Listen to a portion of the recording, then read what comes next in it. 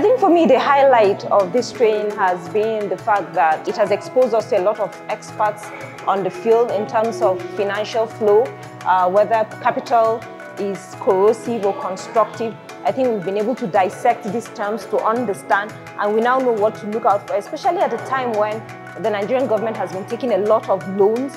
I think it's time for journalists and even people in civil society need to start to interrogate these issues, these loans we are taking, and to see what implication this will be for future generations. So it has been a worthwhile training. In the last few hours, I've been able to understand fully the concept of corrosive and constructive capital and how it affects Nigerian economy.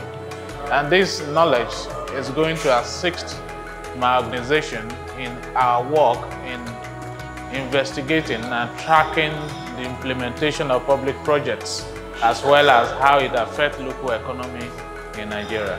And I'm grateful to CGID and CIPE for this opportunity.